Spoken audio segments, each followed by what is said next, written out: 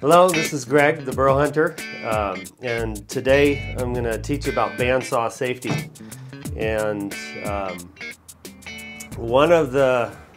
few of the things that you have to do before you even turn on the saw is you have to have your safety equipment. You have to have your eye protection, ear protection, and your push stick and push pads.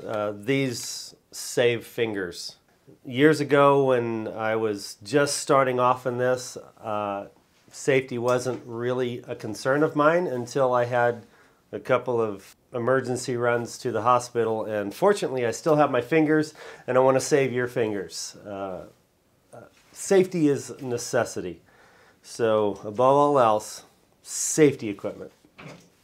Another safety aspect is have a sharp blade. You have to have a sharp blade because it'll cut through the wood easier. The duller your blade, the more pressure you have to put on the saw to get the wood through. So keep a sharp blade. Even before you start cutting your wood, number one, your safety equipment. Number two, you want to make sure that your blade is tensioned right. It can't be loose. It can't be too tight either, because if you don't want to wear out your bearings in your saw. And you want to adjust your fence to the wood that you're going to be cutting. And today I'm going to show you how to cut rounds safely as a bowl turner.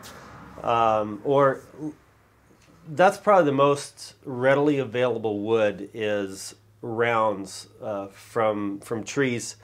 And how do you cut those things safely? There's some do's and there are some absolute don'ts. And I know that there's other videos out there on how to cut rounds where you have to put a jig and stuff like this. What I'm going to show you is without jig, and it's going to be safe. Another safety tip is never have your bandsaw running until your wood is on your deck. So I'm going to grab the round right now. Bandsaw's not running, and I'm going to cut this Dutch elm for bowl blanks, and just go through the process of how I do it. So when you're going to cut a round, this is what you don't do. You don't want to start cutting it like this, because what that can do is as soon as those teeth of the blade hit, it can start spinning, and it'll grab your wood, and it'll hurt your bandsaw, and it can hurt you. It can actually pull your fingers into the blade.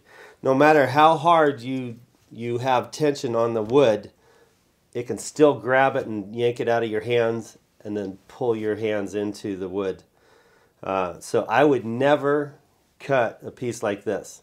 My first cut is going to be just like this. It's going to be going straight through the pith. And the pith is the center of the log. That's my first cut, because there's nothing that can roll or grab. It's just going to start cutting straight through. And also I need to adjust my fence to the pith. So let's do that right now. So right there I have my fence adjusted. That's going to cut straight through the pith, and it's going to cut easiest because the wood is at the very bottom, your support wood. There's no suspended wood on the table, so the blade cannot grab and yank it one way or another. So I'm going to make my first cut right now. Also, make sure that you adjust the height. You want your blade height or your guide height to be just above the wood. This is the safest. The more exposed your blade is, the more opportunity there is for you to cut yourself.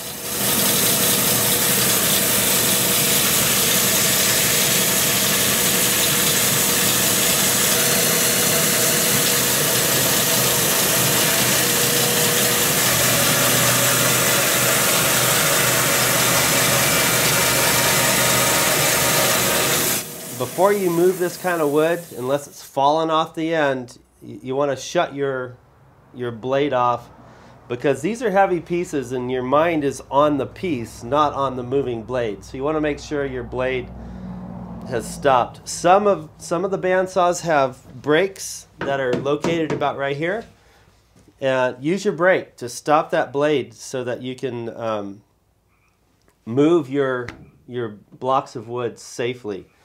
Because these are about 15 pounds a piece, and when you're moving this kind of stuff and try to do it with your blade moving, there's too many things that can go wrong.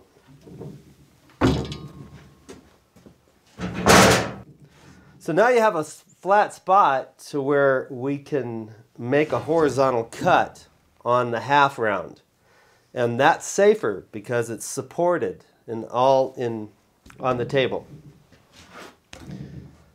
And I want this to be square, so I'm going to use my table square to lop off the end. So we're going to make the first horizontal cut on this flat round, and again, safety in mind. Right now, if I start cutting this, I have 4 inches of exposed blade while I'm pushing this wood through, and I don't want that. I want to bring it down to just over the wood. That lessens the exposed blade and makes me more safe. So we're gonna cut it square. So I'm using my square. I'm going to use my push stick too, because this gives me 12 inches. It keeps my hand further away from the blade. Get used to using your push stick. You can see right here on my push stick where it's hit the blade. That could be my fingers, and we don't want to do that anymore.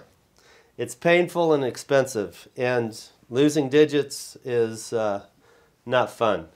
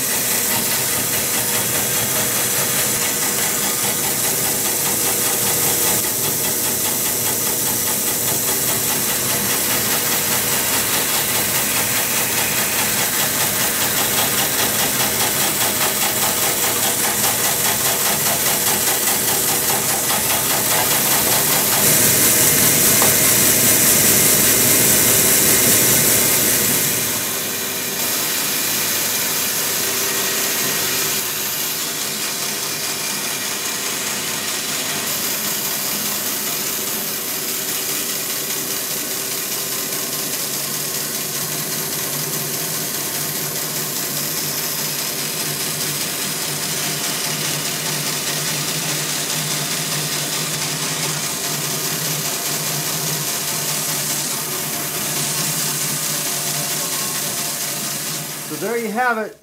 You have one safely cut bowl blank out of Dutch elm. This video is just to remind everybody, respect your tools.